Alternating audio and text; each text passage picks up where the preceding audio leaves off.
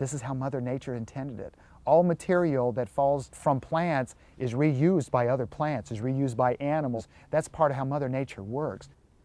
Ladd Smith is an expert on organic yard care and landscaping. He believes lawns are just one of the alternatives that people should consider for their yards. Out of all the plants that we grow in our landscapes, turf is the most highly intensive on maintenance. You have to use lots of products to keep it green, lots of products to keep it weed-free, lots of products to keep insects or diseases out of it, because it's not really a sustainable environment just having a monoculture of grass plants in one spot.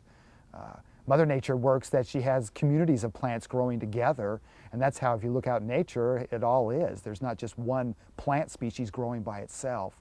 So it takes a lot of effort to try to keep lawn looking a particular way. And people's views are changing on it now. I really like how this bed's set up. Great little example of what to do in a small area.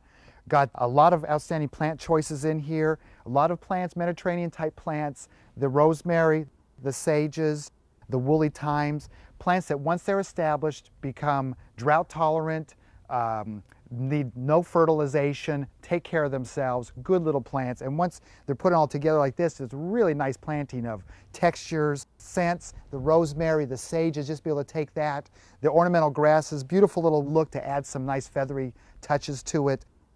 And there's weeds in this bed, but you really can't see the weeds because of all the other textures going on. There's a dandelion over here, a little clover over there, some weed grasses, but yet as a whole, you can't tell that those weeds are there because then it becomes a moot point. We're not having to worry about killing all those organisms out there because they're bothering us. They become part of the landscape.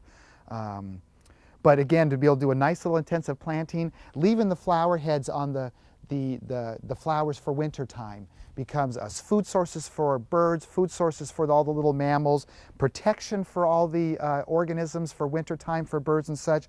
Leaving it like this, let it go through. Most of this stuff will keep its look through the winter time and give us a nice natural look, and then springtime burst out with color again. Smith explains why natural landscaping minimizes the impact of yard care on our resources in multiple ways. We're impacting everyone's lives by just trying to keep our lawns green. With a natural landscape, good soils, correct plants, watering to get established and then minimal watering after that, good use of mulches means that you're not having to use fertilizers. And if you do, put down an organic one. There are no insect or disease problems that warrant having to use pesticides. Completely take out those. And if people just chop and drop, or they take their clippings, chop it right back into the landscape, or compost it at their homes, absolutely no impact on our solid waste system by our landscapes. So by doing a natural landscape, we are minimizing the impact on all the other people in our community, plus minimizing the impact of the toxins and such to the environment. It's a win-win for everybody. Natural landscaping has the additional benefit of simpler and less expensive maintenance over time. When you think of all the time you have to spend on your lawn year after year after year, no matter what, a natural landscape over time becomes less maintenance because the plants thicken in, the ground covers thicken up, they become natural weed barriers in themselves. By leaving plants to go through fall time and just kind of having them natural, in springtime most of those plants decompose, then you have to come and do a little cleanup. It's less maintenance than doing huge fall cleanups and such. We recommend in a natural landscape, let all the leaves lay where they're on the ground. Matter of fact, people, if they have leaves on their lawns, blow them or kick them off because they'll kill the lawn. Put them off into your beds and have a nice thick layer of a mulch, a natural mulch, so you didn't have to import in order to give you that weed barrier for wintertime. Come back in springtime, it's composted down or decomposed down to a thin layer. You can till it all up if you want to, or just leave it and put some mulch on top of it. Absolutely no leaf cleanup in fall time. So natural landscapes, if they're allowed to do their things over time and correctly, become less and less maintenance where you're just out enjoying it instead of out having to maintain it. In a different setting, Smith shows how much can be achieved without artificial fertilizers or pesticides, using exclusively organic techniques. One of the most important parts of a natural landscape is having healthy soil.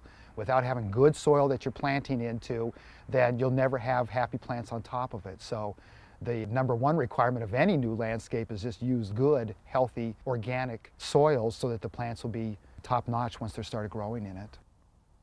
Where lawn is desired and the setting is appropriate, natural cultivation is best.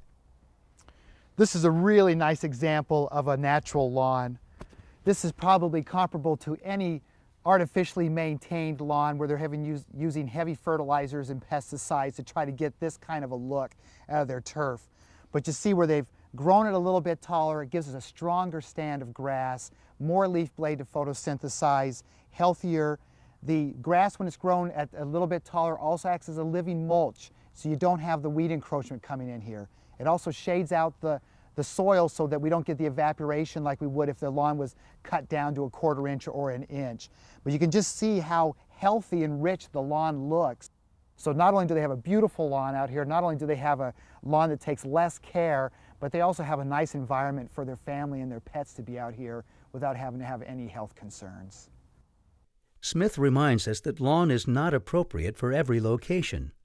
We find around here in the Puget Sound, again, a lot of lawns that are on slopes, a lot of lawns that are in soggy areas, which their lawns are not going to grow that well that way. Shady areas around here, we have big trees and such that if we want to keep that kind of an environment going, turf grass struggles in those environments. So those are almost perfect environments for other type of gardens that once they're established and successful, they no longer need much care. They don't need the water, they don't need the fertilizers.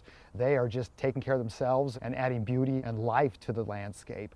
So I bet you most people, if they looked at their lawns, they would probably see areas that lawn is not doing well, other plant material will thrive in that area. Here's my favorite part of the garden. Just taking a look at this beautiful, lush soil, looking at the richness of it, how deep that is, the color of it, the smell of it, how it crumbles.